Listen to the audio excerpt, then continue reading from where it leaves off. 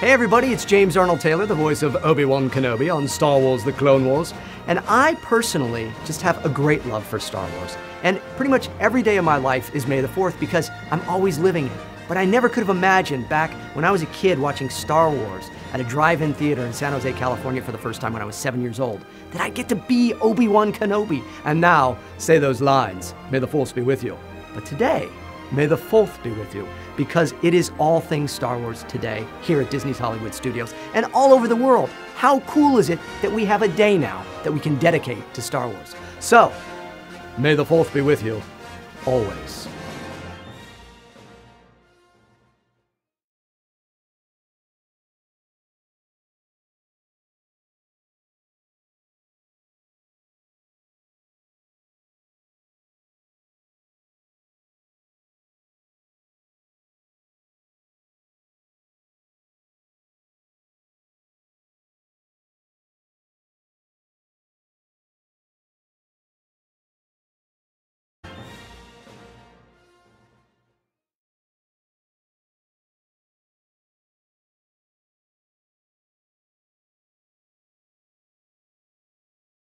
Theater in San Jose, California for the first time when I was 7 years old, that I'd get to be Obi-Wan Kenobi and now say those lines, "May the Force be with you."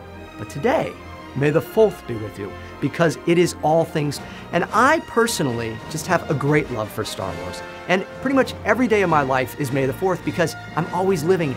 But I never could have imagined back when I was a kid watching Star Wars at a drive-in Star Wars today here at Disney's Hollywood Studios and all over the world. How cool is it that we have a day now that we can dedicate to Star Wars? So, may the 4th be with you, always.